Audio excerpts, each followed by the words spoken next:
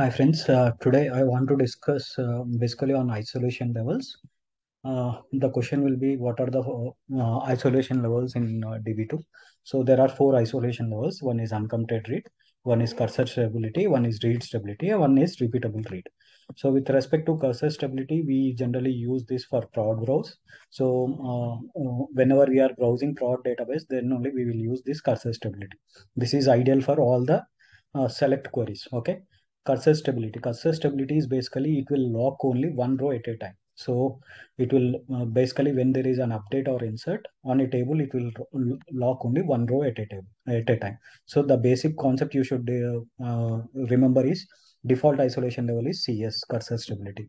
Read stability is something where the resultant of a query is locked, resultant rows of a query. So let's say if a query is written and it is trying to pull 10 rows, then those 10 rows will be locked here. That is the read stability. With repeatable read, the whole table is locked here. So we call it as the T read. So these are the four basic isolation levels.